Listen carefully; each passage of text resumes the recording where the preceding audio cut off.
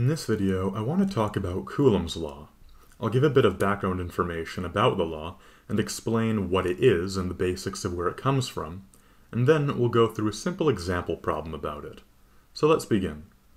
Let's first go through a quick recap of what electric charge is and how it works. All objects are made of tiny little things called atoms, which I'm making look a little bigger here, and all atoms are made up of protons, neutrons, and electrons. I won't go into too much detail about the anatomy of the atom itself right now, because that's something that's better suited for a series on chemistry. But the important thing for now is how these particles affect an object's charge. Neutrons can be ignored, since they don't have any charge, but protons have a positive charge, and electrons have a negative one. If an object has more protons than electrons, then its net charge is positive. If an object has more electrons than protons, then its net charge is negative. Most objects have roughly the same number of electrons and protons, so their charges cancel out, and the net charge is zero. We can say that those objects are neutrally charged, which is why this middle one is called a neutron. The key thing to understand here is that positively charged particles and negatively charged particles will experience an attractive force towards each other, kind of like gravity, and how gravity causes objects with mass to experience an attractive force to one another. However, positive charges and other positive charges will actually experience a repulsive force, and they'll be pushed away from one another. And the same goes for negative charges. If you have a negative charge and another negative charge, they will be repelled from one another by some invisible force. So a common way of summarizing this is to say that opposite charges attract while like charges repel. The force, whether it's attractive or repulsive, can be described using Coulomb's law. Normally when I introduce formulas, I first derive the equation or prove that it's true. But since the formula that I'm about to write down was demonstrated experimentally, the only justification for it that I can give is that experiments have shown it to be true. That's why it's called a law, because it's an observation of nature that we've found. So let's say that we have two electrically charged particles, and these two particles are at some distance apart that I will label as R. Since the letter Q is commonly used for electric charge as the symbol for it, let's say that one particle has a charge of Q sub 1, and the other particle has a charge of Q2. Now, experiments have shown that the electrostatic force experienced between these two particles, or F, is equal to some proportionality constant, K, times the product of these two charges, Q1 times Q2, divided by the square of R.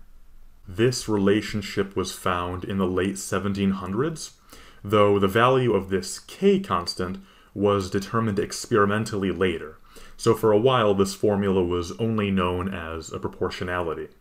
This equation is known as Coulomb's law, and the electric charges themselves are quantified using the unit coulombs. So one charged particle, for example, can be said to have a charge of 3 coulombs, where a capital C is used as the symbol for the unit coulomb. The K is called Coulomb's constant, and it has a value of approximately 8.99 times 10 to the 9th power, with units of Newton meter squared per Coulomb squared. You might sometimes see the K be written as 1 over 4 times pi times epsilon naught. This is partly for historical reasons, but also partly because this form simplifies equations that we'll see when we get into later topics, like electric fields and Gauss's law. But those are for later videos.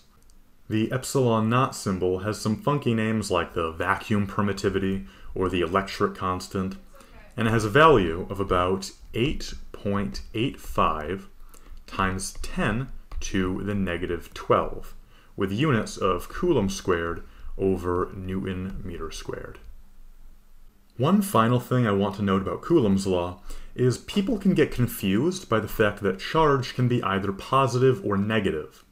Since the two charges are multiplied by each other in the numerator of the equation, that means that, by convention, if two charges of the same sign are involved, this formula, this force, is always positive. But it's always negative if two charges of opposite signs are involved. The physical significance of this convention is kind of debatable, since negative signs, when dealing with vectors like forces, are really only useful when we have a specifically defined coordinate system that goes along with them, which can be a little annoying to deal with sometimes. So to make things much simpler, you'll probably most commonly, or at least somewhat commonly, see the formula written like this, where the F and the charges have the absolute value lines around them, in which case we're only looking at the magnitudes of all these values. This version of the equation is sometimes more useful when doing really complicated problems, since the negative signs will no longer get in the way of whatever coordinate system you define. Plus, if we're looking at a system of 3 or more charged particles, or even cases where the particles aren't all along a single axis, the negative sign that comes along with it usually becomes completely useless anyways. Most of the time we use Coulomb's law in problems, we're most interested in the magnitude of the force, and then we can take care of the rest of the vectory directional stuff by defining our own coordinate system for the problem and going from there. So just to show the law in action, let's go over a basic example problem. Here's a pretty basic example problem where we're dealing with two problems. One of them has a charge of 2.00 times 10 to the negative 6 coulombs, and the second one has a charge of 3.0 times 10 to the negative 6 coulombs. And yes, charges usually are this small. And we know that the two charges are about 14 centimeters away from one another. So they have this distance apart, r, where r is equal to 14.0 centimeters, which can also be written as 0.140 meters. Converting to meters will, of course, as usual, make things easy on us when we get to our final calculation. So the problem asks for the magnitude of the electrostatic force, so that means that's a good sign that it's time to bust out Coulomb's law. So of course the formula tells us that the force, the electrostatic force, is equal to the product of the charges, and times k, that's in there too, divided by the square of the distance. We're of course given the charges here, and k is a constant, so it always has the exact same value. It's always equal to 8.99, this is just approximation.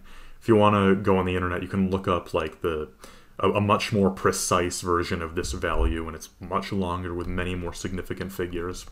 But usually the approximation of 8.99 is good enough. And it's 8.99 times 10 to the power of 9 Newton meters squared per Coulomb squared. And so we plug the charges we're given in for Q, and this constant in for K, and then we put in 0.140 for meters. If we do all that into our calculator, then we should find an electrostatic force of about 2.75 newtons. So that is our answer to this very basic example problem, where we just put those values directly into Coulomb's law. So you just want to remember that if you have two electrically charged particles that are some distance from each other, and we're looking at electrostatics, where the charges aren't moving, then we can find the force between them using this formula. So that was a pretty basic example, but I plan to make more videos on more complex examples that can really test you. For now, I hope this video has helped you to get a grasp of how Coulomb's law fundamentally works, and if there are any other nuances you'd like me to talk about in later videos, please leave a comment below and I'll do my best to help you out. Have a good night.